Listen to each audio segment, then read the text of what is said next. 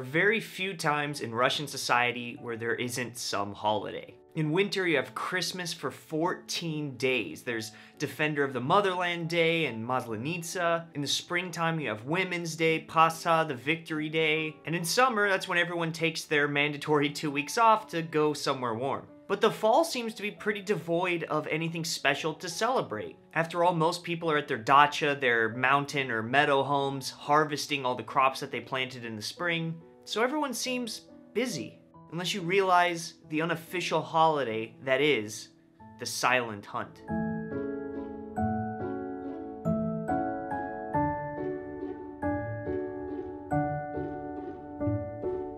The silent hunt isn't on any calendar, but it's something that the minute you leave the big cities in September all the way through early November, you'll see hundreds of parked cars on the side of the road waiting for their owners to return with hordes of mushrooms. I was lucky enough to get an invite by my friend's older brother Vadim and her nephew to go with them on their first big hunt of the year. He actually invited me a few months ago in the summer to go, but it was a little more disappointing because it was frankly too early to go mushroom hunting. So with empty buckets and a heart full of hope, we set out about an hour outside of Ryazan, an ancient city established in the 11th century to find some untouched land and a hope for big and plentiful fungi. We had a mark on a map, but ended up seeing dozens of cars parked about 20 minutes away from our place, so Vadim decided to pull over and try our luck with the other silent hunters here.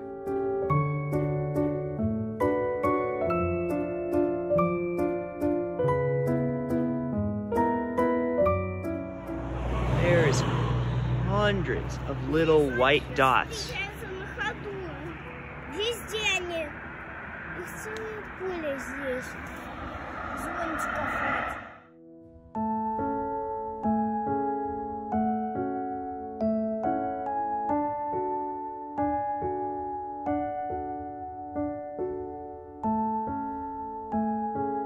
And we certainly had some small luck here. We found a handful of Polish mushrooms, at least that's what they told me they were called, as well as a handful of these red ones that apparently are good for pickling. Do I need the knife? Mm-hmm. Just pull them up. Mm-mm. Это волнушечки нашли, молодцы, надо разгребать. Оп, вот видишь, вот она, вот такие вот маленькие, самые хорошие, они.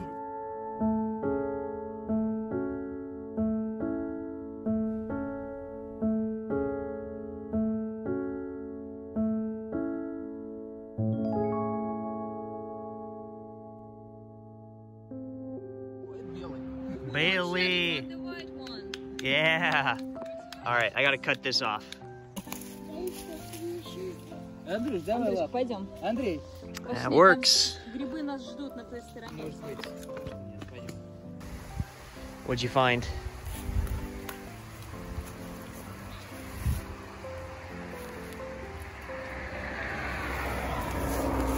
The regular one.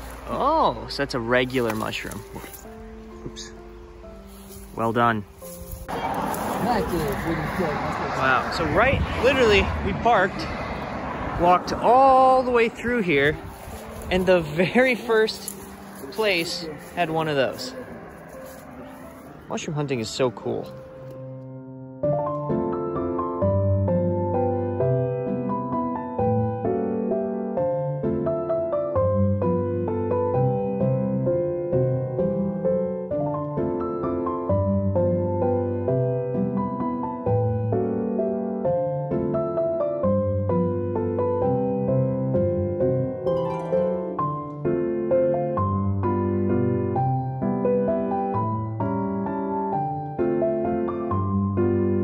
After we were done there, we headed out another 20 minutes further into a purely birch forest that was stunningly beautiful and great for videos and photos, but less good for edible mushrooms.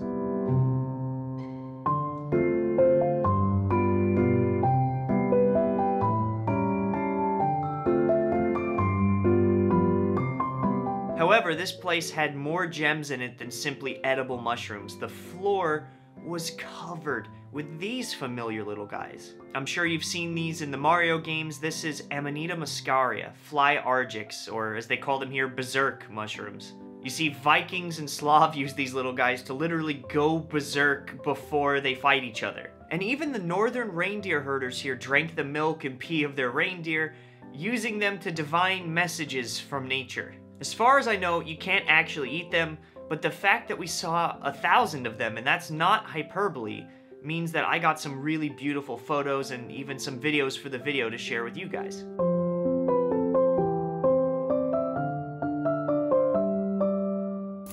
This is the best one we found.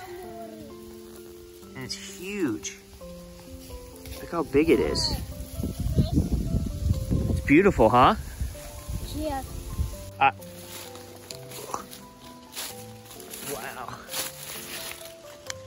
They just pop out of nowhere.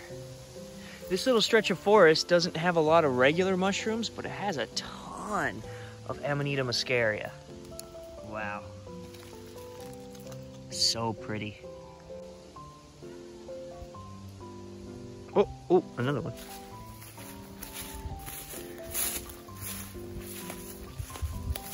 Look at this guy. They just pop out at you. I mean, gosh, they're just so big. Like the size of my hand.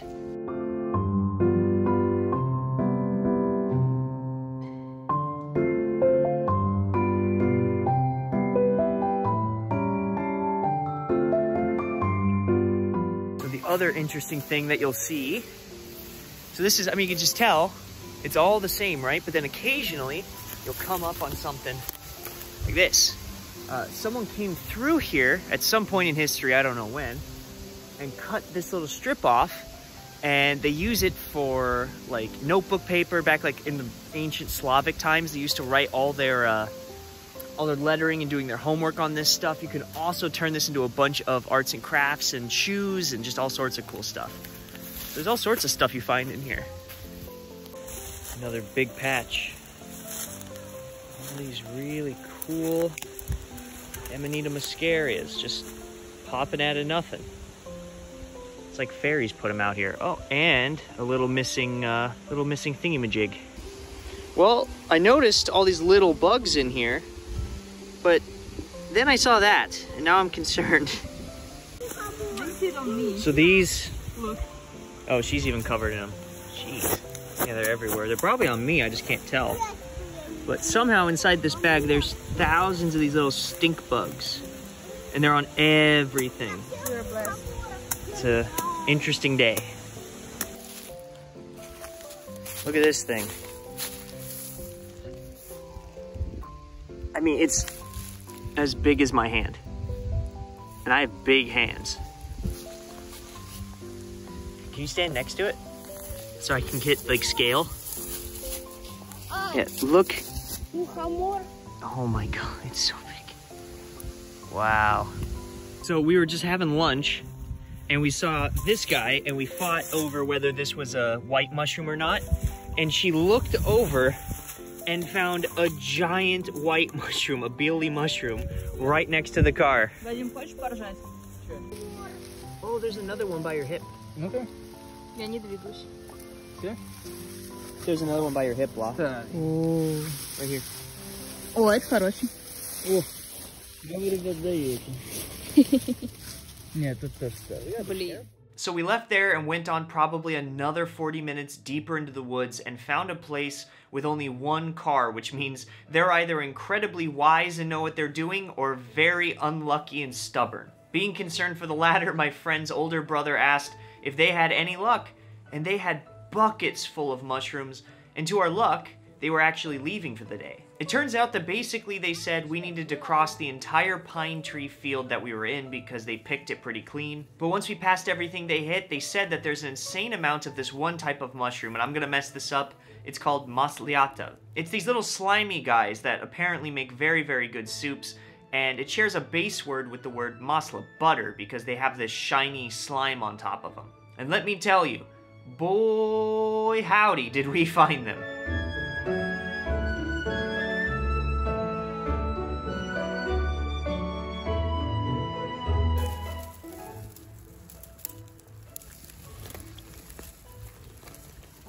Вообще-то двойной гриб должен быть. Ну, не-не-не, червивый. Бет. Dad? Червь. So what makes it bad? Is it the holes? Угу. Oh, so that makes it bad. Okay, let's try this one. Окей. Okay. Окей. Okay. Сыроежка. Смотри, оправда.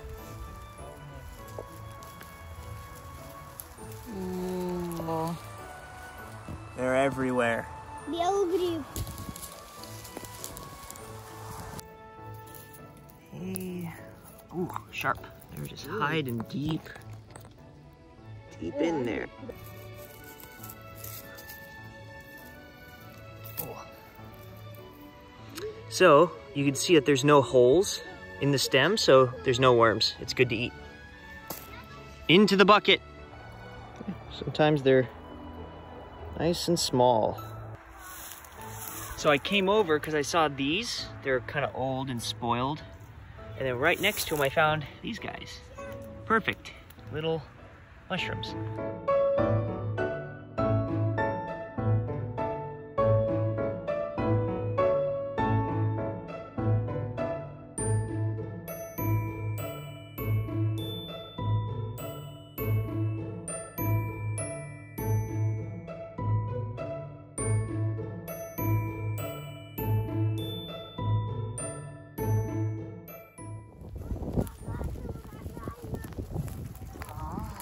Way up in there. Yeah.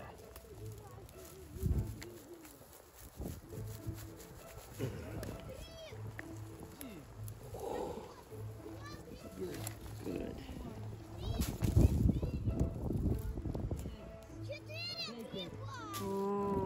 Молодец, Andrusha.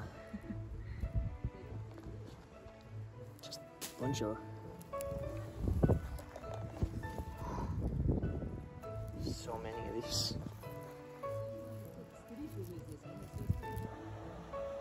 Looks like I found my little fairy grove. Oh. Was it 4 or 5? У меня за спину все сваливается ветки. Положи зажигалочку на них. Эй, нет, сломай что. This size. О, класс. That's 3, 4.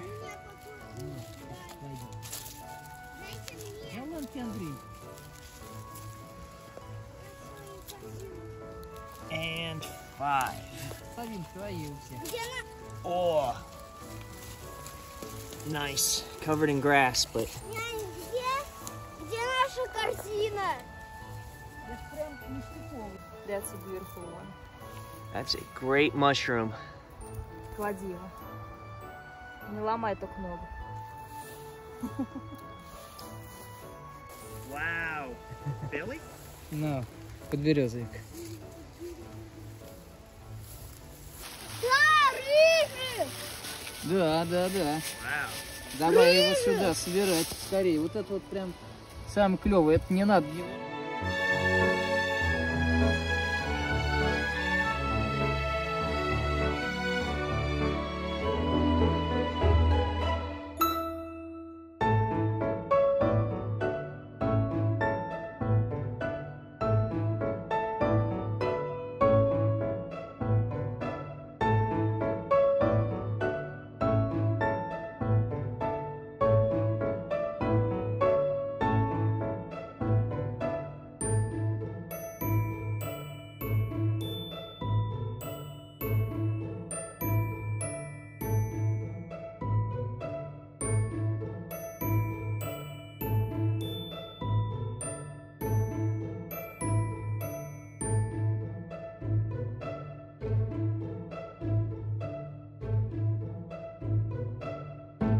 At the end of the day, we found nearly 10 kilograms of mushrooms that varied from white mushrooms, Polish, pig, Beryozevik, and even ginger mushrooms. Not even mentioning the thousands of inedible and ornamental mushrooms that we saw. And that left us heading home very, very tired, but also very, very fulfilled at a successful hunt for the season. But the journey from bringing these mushrooms from field to plate had only just begun as the sun was setting. We were up till 1 in the morning preparing these little guys, freezing and pickling them, so that way we can enjoy this memory, this harvest, for months to come. But I figured I'd save you the boring part of us chopping and peeling them, and instead wish you some happy and silent hunting. I'll see you guys next week.